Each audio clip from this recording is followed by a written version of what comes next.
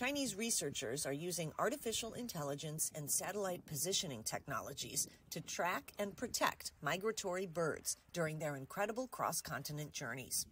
The Yayahu National Wetland Park in Beijing is a major stopover site for birds migrating on the East Asian Australasian flyaway, including some that are under national protection.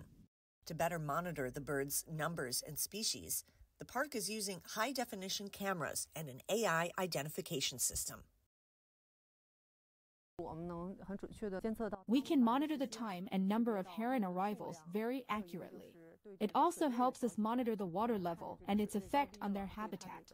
If the water level is too high or too low, we will intervene.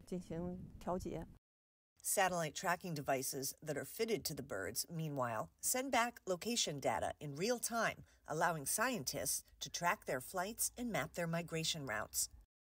Experts say they've also been sharing the information with others in the global bird conservation community.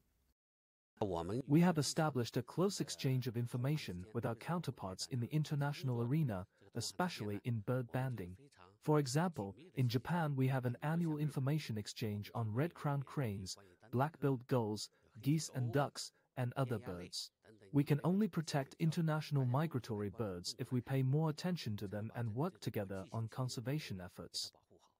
China is home to nearly 1/6 of the world's bird species, with 4 of the world's 9 major bird migration routes running through the country.